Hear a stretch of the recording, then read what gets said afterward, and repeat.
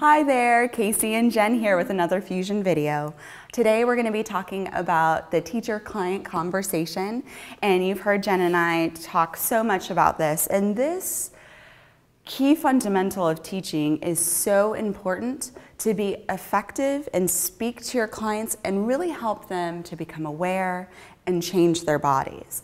Now, there's so many different types of cueing style, but what we have found is that there are so many times where people have these big generic cues, a cue that you would tell to anyone coming in the door.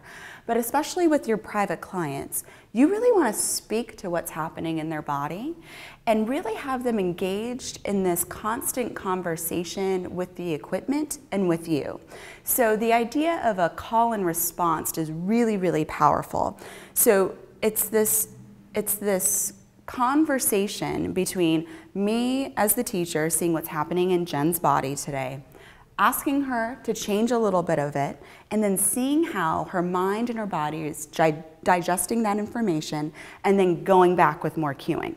So we're going to show this with a simple leg slide. So I'm going to have Jen pick up her right foot.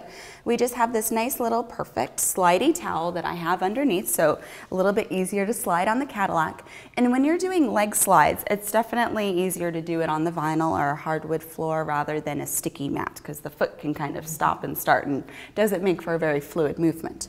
So Jen, I'm just going to have you take some deep inhales and exhales just to find the back of the pelvis, back of the solar plexus, and back of the head on the posture pillow. Good. And when you're ready on your next exhale, I want you to go ahead and just lengthen the leg out, keeping the foot nice and heavy. Nice. So for me as a teacher, and Jen, I'm just going to have you keep going. I'm going to let her do this a few times in front of me without a whole bunch of cueing.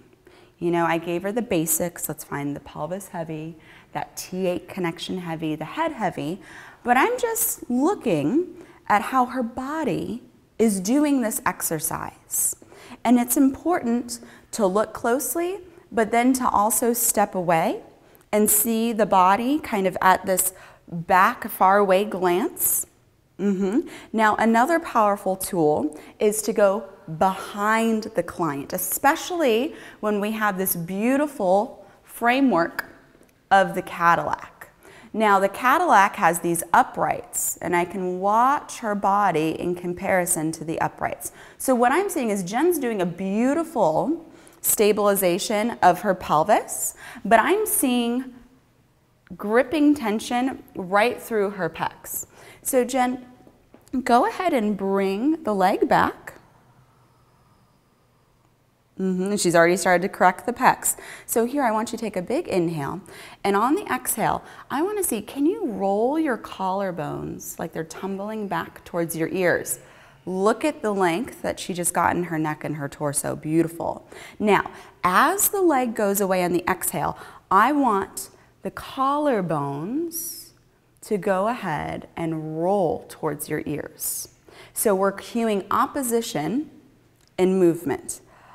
That's a much different exercise for Jen to be able to have that idea of contrast. Good. And the same thing on the way back.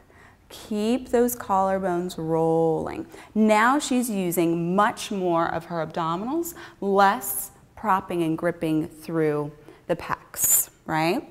And the only way that you're going to be able to pick up these fine cues for your clients is if you are just as aware, if not more so, of what's going on in their body as they are. We're here to facilitate, you can go ahead and rest, that process of fine-tuning. You really have to be present with your clients. You can't be sitting there thinking about the next exercise that's going to come after, or even the next client after, or dinner after you're done teaching. You have to be right here, right now, so that you can speak directly to what they need. And those tiny little cues, that thing that just keeps ticking out at you, can be that catalyst for change in the body, even if it's the smallest little movement.